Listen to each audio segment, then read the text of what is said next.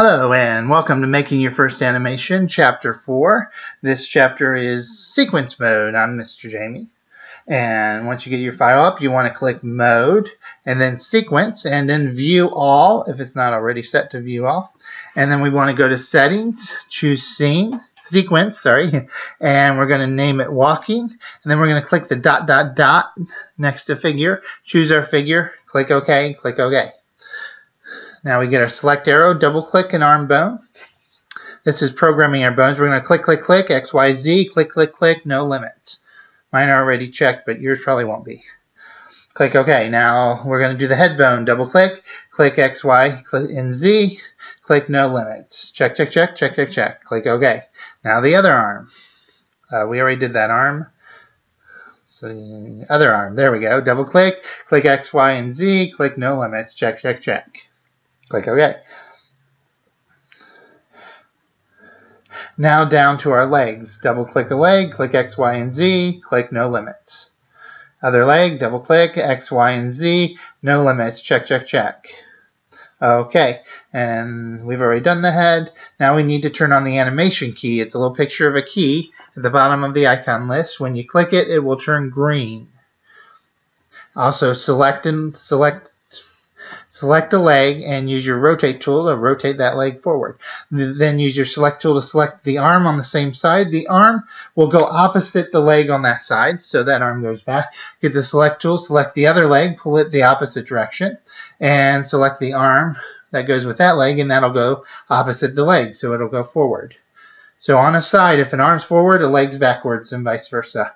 Now we're going to select the head, use the right mouse button in top view, and that'll allow us to rotate the head easily.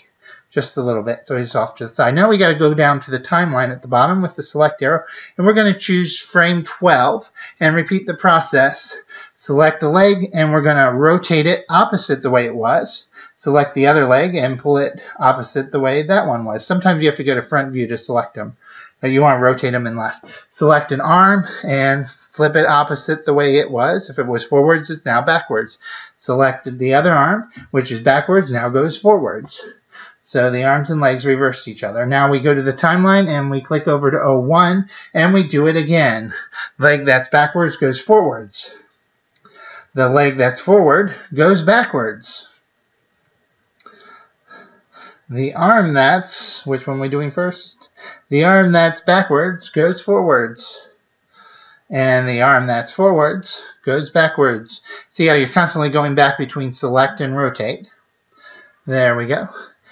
And now with our select arrow, we're going to select the head. And again, right mouse button in top view to give the head a little rotation. There we go. All right, good. Now down on the timeline, we're going to click that next big line there. And do it again. Rotate the leg that's forwards, backwards. Rotate the leg that's backwards, forwards.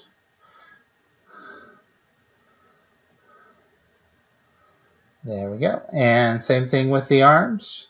The arm that is forward now goes backwards. The arm that is backwards now goes forwards. By the way, this is called a scissor walk. It's the easiest walk to animate.